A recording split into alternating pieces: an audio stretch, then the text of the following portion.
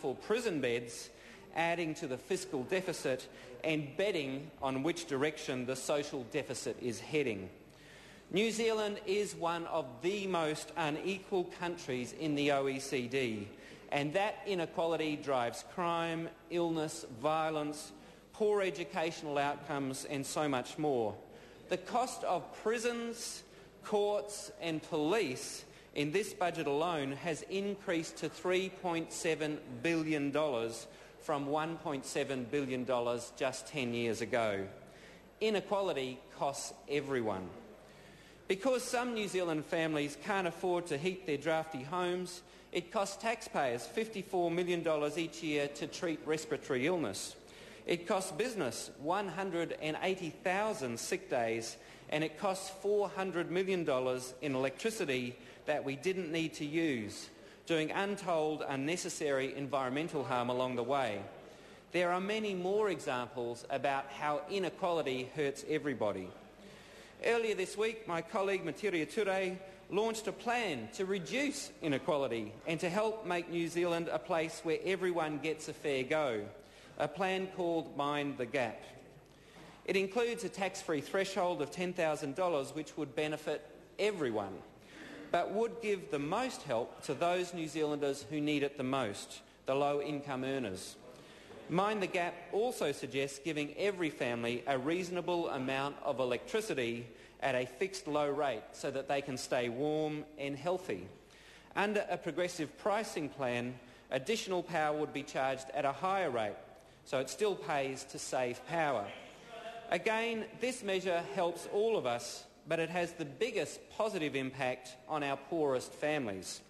These are just 2 of 8 practical and fiscally responsible steps described in Mind the Gap. It is measures such as these that can address the social deficit that this government inherited.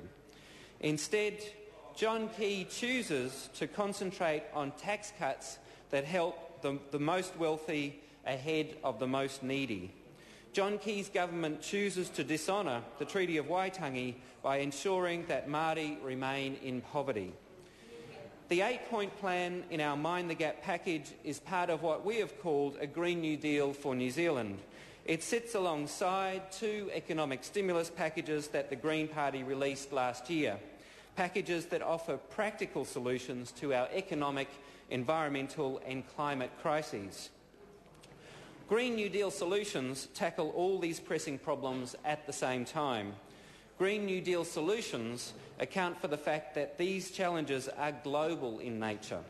Green New Deal solutions see opportunity and lay out a practical path to prosperity. The most high-profile of our Green New Deal solutions is the $323 million home insulation program that has already made 40,000 New Zealand homes warmer and healthier. It is evidence that we offer practical answers to New Zealand's problems. Indeed, we have a surplus of solutions to offer a government in deficit. As well as a vision deficit, a fiscal deficit and a social deficit, the budget deepens our environmental deficit. We are currently clearing native vegetation at the fastest rate since European colonisation, an extraordinary fact. We are in the middle of a biodiversity crisis in this country, a crisis caused by us. The key reason for this loss of native vegetation is agricultural intensification, according to Landcare research. We know that a key driver of agricultural intensification is the rapid increase in rural land values. Rural developers are seeking the tax-free capital gains that come with dairy conversions, and dairy corporations are pushing land harder in order to make the interest payments on the big loans. A capital gains tax would put downward pressure on rural land prices and take some of the pressure off our land and off our biodiversity. Agricultural intensification is also driving the desperate decline in water quality across our country. Drinking water for rural towns like Dunsandel is polluted by dairy corporations. Rivers are being dammed and drained for irrigation, the water replaced by runoff thick with faeces and fertiliser. We have health warnings now. We have health warnings that newborns are at risk of nitrate pollution. The government members think it's funny that our infants are at risk of nitrate pollution because of the water is now so polluted by nitrate by dairy corporations. Well, the Green Party doesn't think it's funny, and the government might think it's funny that they're polluting our waterways to such an extent that it's dangerous for our children and our infants to drink that water. The Green Party doesn't think it's funny. We think we should do something about it. The government doesn't care. The government is giving funds to irrigation companies in order to expand irrigation in New Zealand so that we can pollute our groundwater even further. Well, the Green Party doesn't think that's funny. The Green Party thinks that's wrong. This budget does nothing to address New Zealand's environmental deficit. There is no capital gains tax. There is no charge for using the public's water for private profit, and there is no charge for pollution. In fact, the government grants for irrigation schemes subsidise the destruction of our rivers and aquifers. How about that? We are now passing a budget where taxpayers' money will be used to subsidise the destruction of rivers and aquifers. This is environmentally tragic, and it is economically stupid. Likewise, the government's plan to subsidise greenhouse pollution to the tune of $100 billion over the next 40 years, according to Treasury estimates, is also environmentally tragic and economically stupid.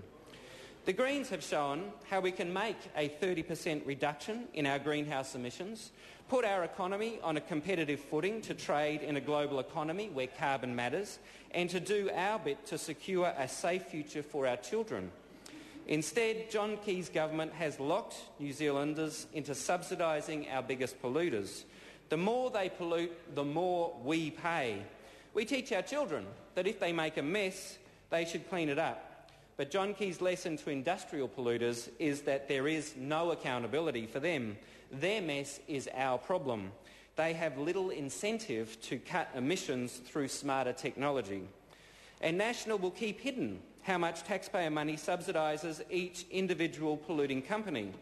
National will publish the welfare details of a couple of DPB mums who upset Paula Bennett, but they will not publish the details of billions in corporate welfare handed out to greenhouse polluters. John Key's government will now, no doubt, also remain silent about the 27% cut to environmental research in this budget.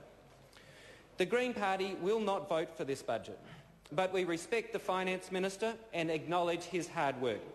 As a minister who takes his responsibilities very seriously, he no doubt argued for a capital gains tax.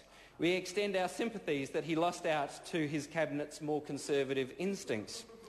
The result is a budget that takes our country in the wrong direction. It adds to the nation's fiscal, environmental and social deficit and has a terrible deficit of vision at its heart.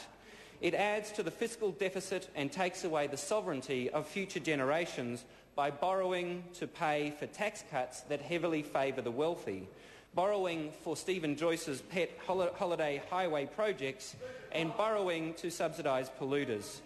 It adds to the social deficit by entrenching inequality and locking our society into a further cycle of poverty, crime, illness. It adds to the environmental deficit and takes away the chance to enjoy the wilderness of Aotearoa, New Zealand. The Green Party will not vote for this deficit budget.